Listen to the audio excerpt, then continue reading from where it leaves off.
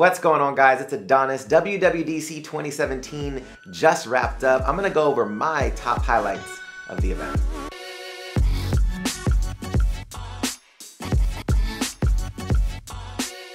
Now, if you guys like tech and geek culture videos, make sure you hit that subscribe button and have notifications turned on so you don't miss any future content. Now, before we get into it, this is in no way, shape, or form in order of favorite to least favorite or least favorite to favorite, just things that I was really excited about. So let's get into it.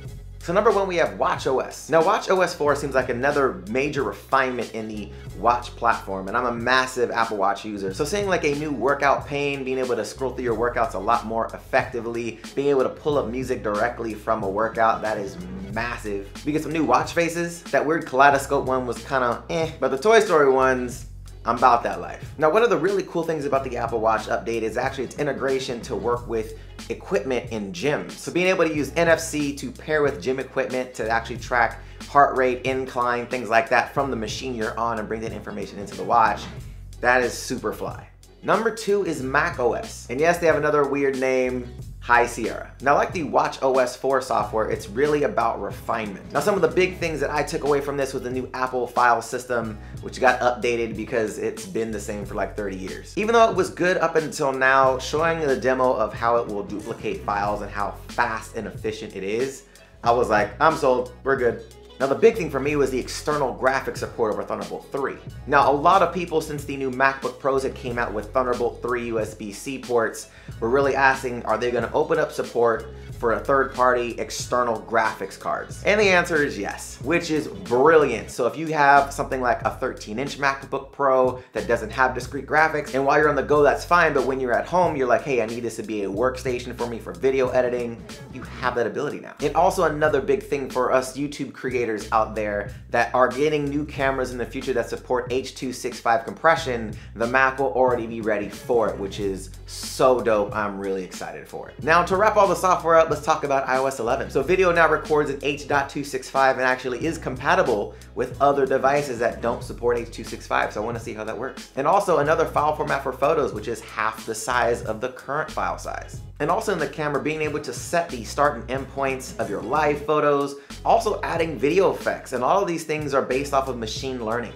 We finally got an update to Control Center, a much needed, that dual pane thing was just not the business. And one thing I love about it is the support for 3D touch built into it. Right now there is some functionality there, but this seems to be so much better for it. And I'm digging the sliders, the volume slider, the brightness slider, I'm digging that a lot. Not to mention the advancement that Siri seems to be getting. Now, I can't speak for certain, but stay tuned to the channel because I will be doing tests on Siri as of today. So make sure you're subscribed, have the notification turned on so you can see if Siri actually lives up to the hype. But based on what they're telling us, Siri should have a massive upgrade, and we have heard these new voices which sound so much better. And also Maps gets a cool upgrade as far as internal mapping for malls, airports, that's so brilliant, and a do not disturb while driving feature, which is pretty dope. And probably one of the coolest things about iOS 11 is the ability now to pay people with Apple Pay, which is really dope. A lot of other applications like PayPal allows you to do this, but now you can use it with your own bank cards that aren't associated with these applications.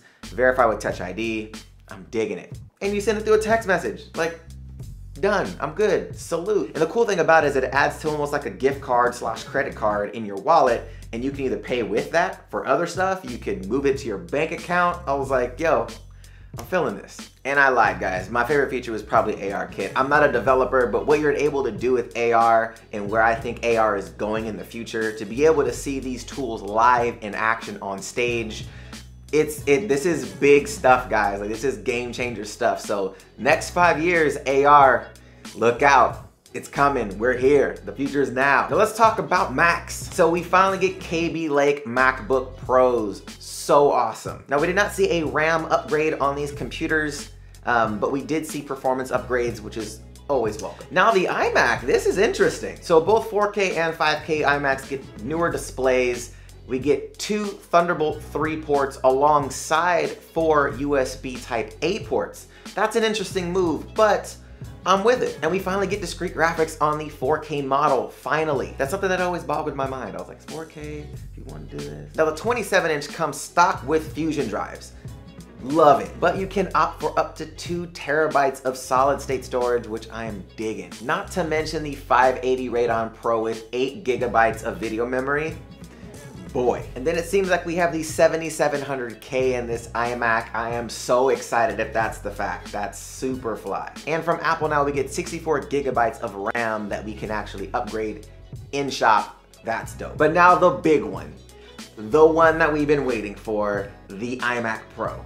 Now while some of these details on the iMac Pro are still obviously secret, this 18-core option, this could be the i9 that was just announced by Intel. And if that is the case, this could be extremely expensive. Up to 128 gigabytes of 2666 DDR4.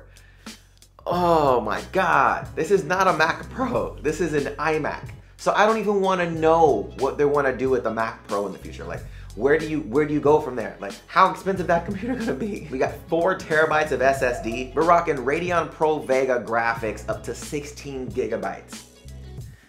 Guys, like this is a ridiculous all-in-one, like ridiculous. Will it be ridiculously expensive? Maybe. Now, if you try to build a computer like this, that's low profile, doesn't take a lot of space, a 5K monitor, guys, like it's gonna be more expensive. Like, this is crazy. This is craziness.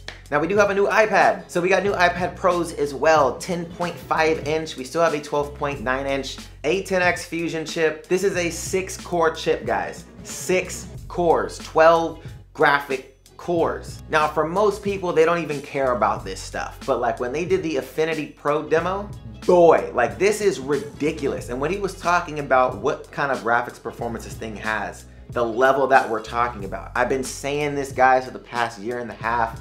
The future is in the iPad. I've been trying to tell people, but they think I'm crazy. They think I'm crazy. And then the features that iOS 11 bring to the iPad, the drag and drop, the new multitasking, the Files app.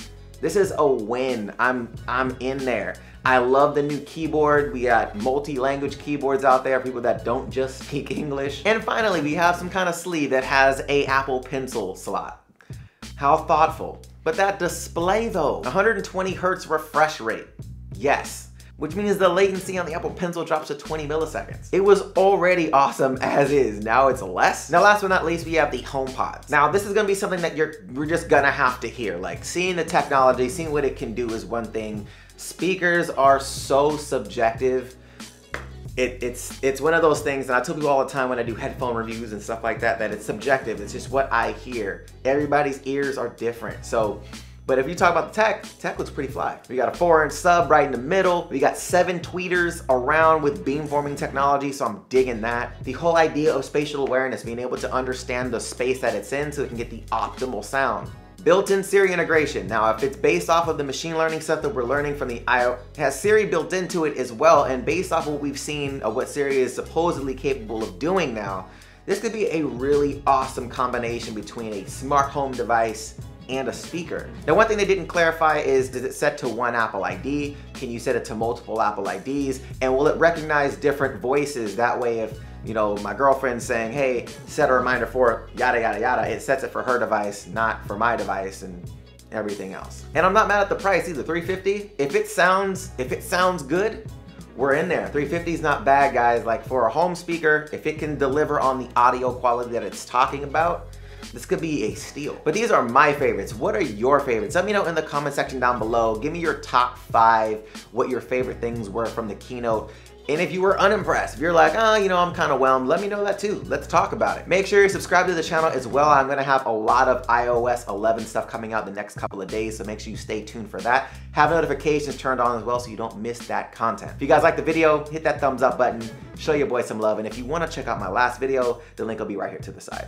All right, guys, until next time, see you later.